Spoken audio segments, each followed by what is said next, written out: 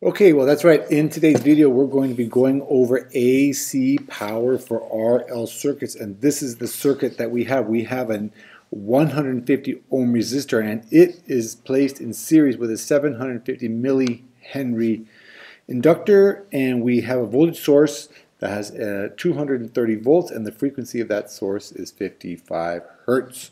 And you can see this is a diagram of our circuit here, and in this video, in the next, hopefully not more than 10 minutes, we're going to do all the following things. We're going to determine the circuit impedance. We're going to determine the RMS current through the circuit. We're going to determine the power factor and the impedance phase angle for that circuit. We're going to determine the real power, the reactive power, and then we're going to draw the power triangle and determine the apparent power consumed by that circuit. And we'll talk a little bit about power factor also. So let's get started with that right now. We're going to start, as I said, with determining the circuit impedance for that circuit. Okay, here's the circuit again. Here's the information that we were given. And you should know now that the equation for the impedance is the impedance, which is Z, is equal to the square root of R squared, the resistance squared, times the inductive reactance. We don't know the inductive reactance. We know the inductor is a 750 millihenry inductor, but we don't know the inductive reactance. We're going to calculate the inductive reactance first. That would be 2 times pi times the frequency times the inductance of the inductor, and that is written out like this: 2 times pi times 55 times 750 times 10 to the minus 3 henries, minus 3 because it's millihenries, and milli is minus 3 henries. So there we go with our millihenry. We calculate that, and we get that the the inductive reactance for that inductor is 259 ohms. Now we know R because we're given R, we know XL, we just calculated that, and we can calculate the impedance of that circuit, which is the square root of 150 squared plus 259 squared. We take the square root of those, and we get that the impedance of that circuit is 300 ohms. That's the sum of all the resistances and the reactances. Okay? So yeah, that's what we're going to do. That's the first thing we want to do, is to determine the circuit impedance. Letter B, the next thing is we're going to determine the RMS current. So that's the current RMS through the circuit. There's the impedance. We're going to use Ohm's law, V equals I times R. This is for AC circuits, so we want to write down V equals I times Z. That's the sum of all the resistances and the impedances, and or the reactances, excuse me. And let's see, then we're just going to solve for the current. And I put RMS because we want to know the RMS current, which means we need to know the RMS voltage, and we don't know the RMS voltage. When it says Vs here, V of the source, that's usually taken to be the maximum voltage, the maximum voltage. So in order to calculate the RMS voltage, it's simply the max voltage divided by the square root of 2. And that gives us that it's the 230 divided by the square root of 2, and that gives us that the RMS voltage is 163 volts. And now we can use this equation to calculate the RMS current, and that gives us the RMS current is equal to 163 divided by 300, and we get that the current through that circuit is, the RMS current through that circuit is 0.54 amperes.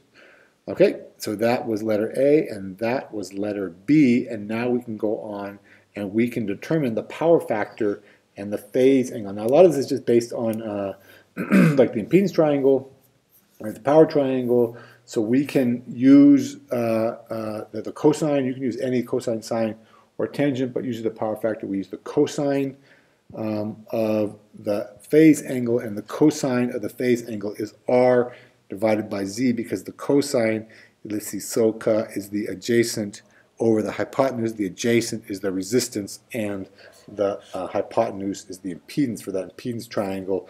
So we get that that's R divided by Z, which is 150 divided by 300 ohms, and we get that the power factor for that circuit is 0.5. Now, that's not a very good power factor, but that's what the power factor is in this case. And we can also calculate the phase angle. We just need to know what the cosine, the angle whose cosine is 50, and that's, or we can say the power factor is 50%, and then the angle whose cosine is 50, and that angle is 60 degrees. So the phase angle for that circuit is 60 degrees. All right? So that's letter C.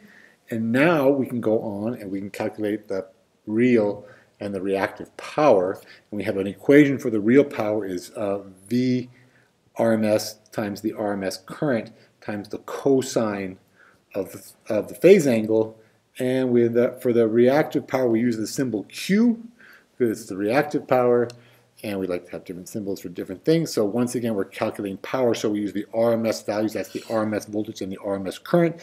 For the reactive power, we use the sine of the phase angle. And we get to plug the values in is 163 volts times 0.54 amperes, like we calculated on the previous slide, times the cosine of the phase angle, which is 60. And that gives us 44 watts. That's the real power of that circuit.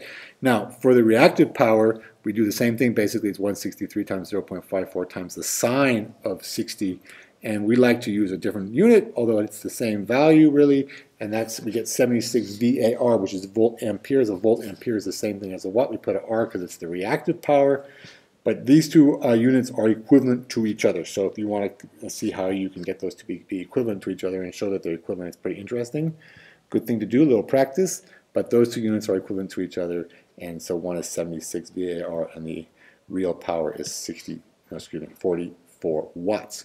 Okay, now we can do letter E. This is the first thing. The last thing we're going to draw the power triangle, and we're going to determine the apparent power consumed by that circuit. Now, you don't have to draw the power triangle to determine that, but it's just a graphical representation. If you know the equation, it's also based on the Pythagorean theorem. But let's just draw it. It's a good visual. We draw the power, the real power, along the x-axis, the positive x-axis, just like we draw the resistance when we're doing our impedance triangle. It's kind of the same general idea, the rules for drawing the triangle.